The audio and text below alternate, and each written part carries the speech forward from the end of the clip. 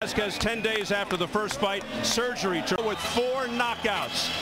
The champion in his prime, and the key unified rules for this world title fight. There's no 120 stands at 37 wins, 3 stinging jab and the sharp combinations. Vazquez in the every minute count, and he is who had a great first round in the original would come right at him. This round, Marquez lands when he jabs his way in. He was very better early because it's helping him work his way right inside. There's a straight right hand to the nose by Marquez, and Vazquez sending Marquez back with a shot.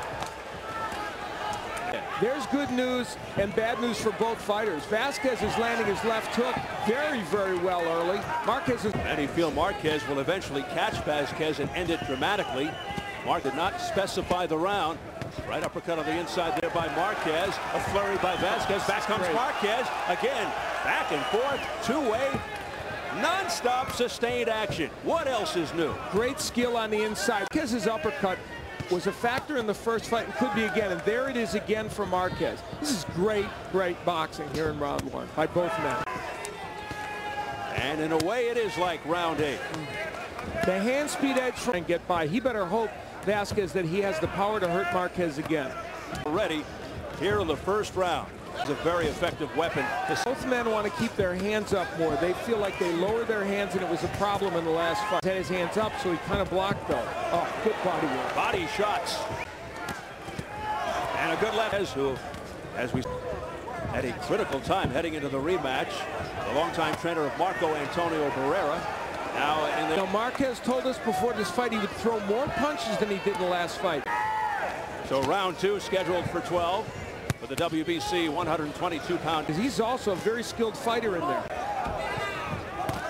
Trying to keep him at bay, off balance with the jab from the referee Guadalupe Garcia from Mexico City. Good right hand by Israel Vazquez after a jab. Didn't hurt knockout punch. It's mostly the left hook.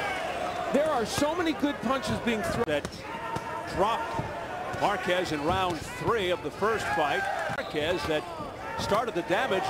You know, Marquez, it's tempting because he can throw the hook, Marquez. Beautiful left hook there by Vazquez. Yeah. Best punch of the fight for him so far.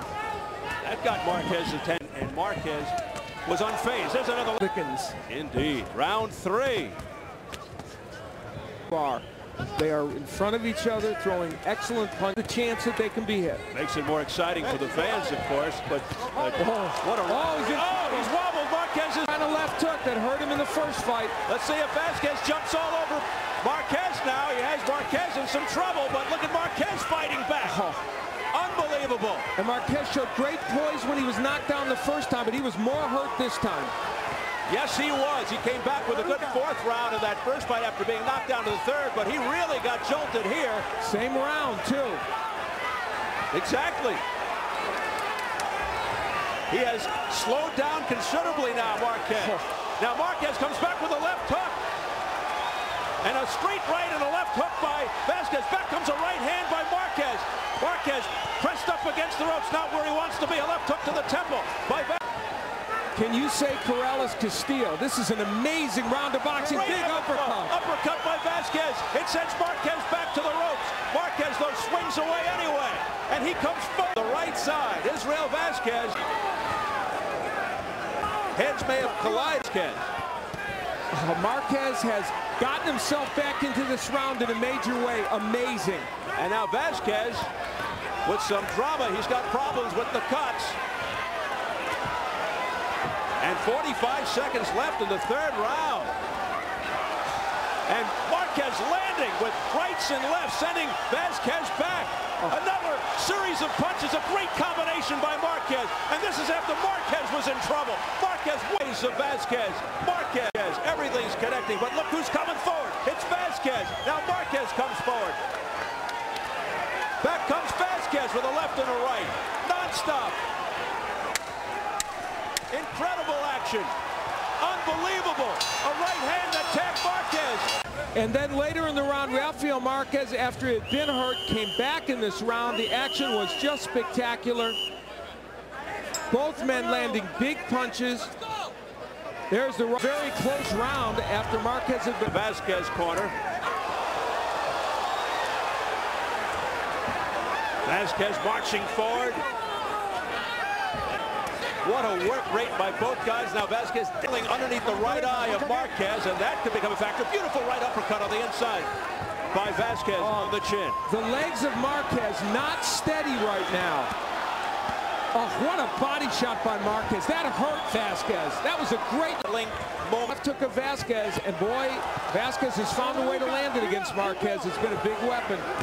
And I'll tell you one mistake, as they trade in the center of the ring. Big right hand there by Marquez. So he's going back to hook because that puts him in harm's way to get the left hook. Blinking heavily. We're better than the first one. It is. Making itself known again. One throws and the other throws. And the other one comes back. First fight, Israel Vazquez says, I'm up from 118 in the last fight. But you wouldn't know it. Very close. Oh, what a right hand by Marquez up top.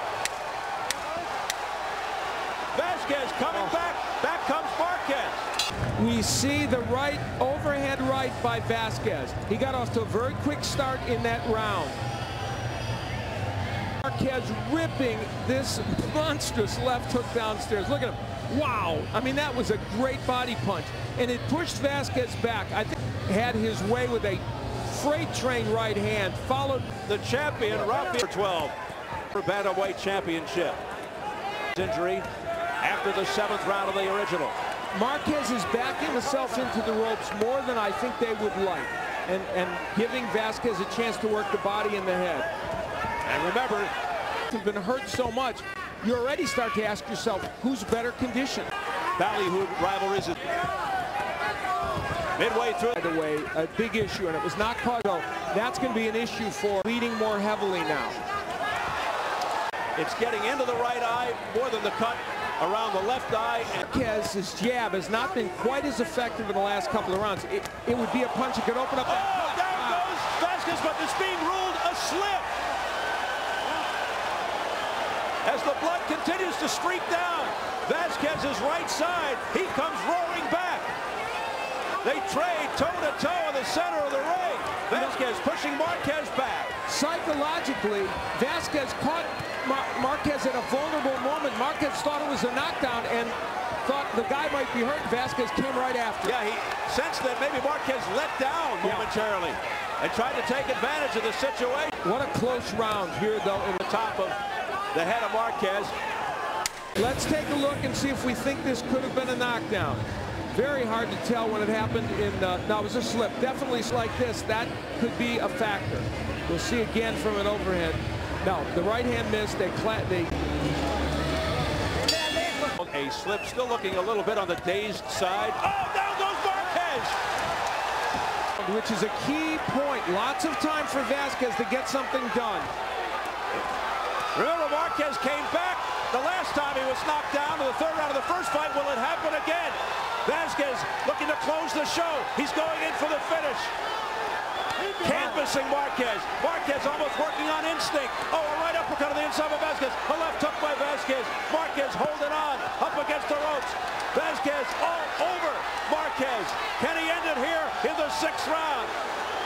Relentless attack by Israel Vazquez. He's got Marquez pressed up against the ropes just above us. Back goes Marquez. Garcia steps in. The fight is over.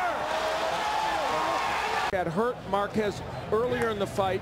Lands right on the point of the chin. Sends him down. Yet another look at the... Now look how low the right hand is for Marquez. And he got hit with the... Garcia stops the action. No question. Marquez was in some trouble. Now he slipped. Still punching back. Moves backward. Well, I'm going to be honest. Of the world, Israel. His mind that led him to believe there was further turbulent damage. ¿Qué estaba pasando por tu mente que tú En ese momento yo estaba muy atento, muy concentrado, viendo que Israel Vazquez estaba dominando claramente las acciones.